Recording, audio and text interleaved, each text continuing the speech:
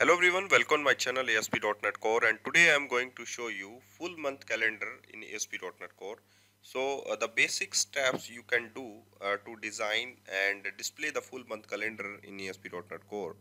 So first of all, here we have two links related to your CSS, and here we have like that style sheet, both are style sheet, and https cdn gs cloudflare.com ajax libs, and you can say full calendar 3.10 is the version of full calendar, full calendar.mean.css, and similarly we have the ajax libs full calendar 3.0 like that.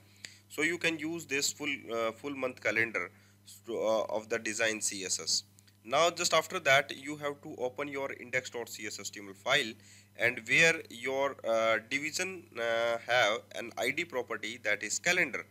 Now also you can use the script file inside your section scripts. So section scripts cdn.js cloudflare and your moment.js, moment.mean.js, and full month full calendar.mean.js. Here we have two library of the JS. Also here we have two library of CSS.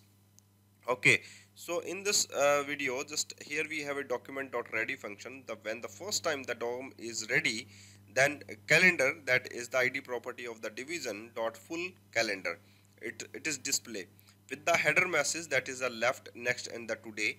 Okay, and the center is title, and the right is month, basic week, and basic day.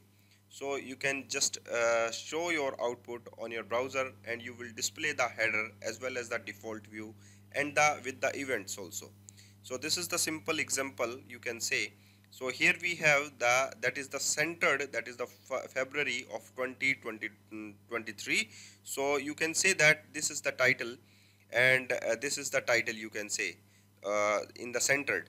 So here we have a February, display the dates as well as in the title, next and the previous and the today, month, week, and the day. So looking like that. In the left section, previous, next, and today, looking like that, previous, next, and today. In the right section you have to month, week, and day, looking like that. In the right section, month, basic week, and basic day. And the default view is the type of the month. You can say that is the default view of the month, you can say.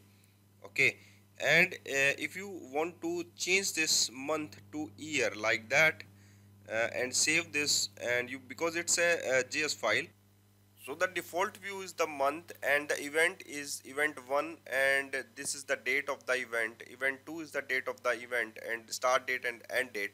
So the looking like that, oops, it's not a, okay, and just save this. Okay, so here we have that is the event is the first event, and here we have the second event, but you can say that event is the 5 to 6, and here we have event is 2. It's not a event 2. Event 2 is date is 23, start to end. You can define that start to end. The next event is title event 3, start and all day, that is the false, you can see. So here we have 12:30 p.m. event start from the 12:30 p.m. It's not for the all day, start is 12:30 p.m. that is the define.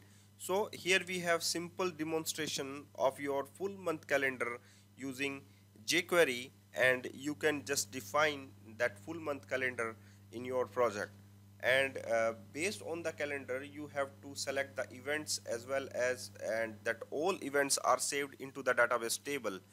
Okay, so thank you guys for watching this video, and if you know that how to save the events in the database table with the specified dates, then you can ask me, and how to display that same thing on the calendar control, then you just comment me, because I will tell you how to save all these files in database tables related to your month calendar.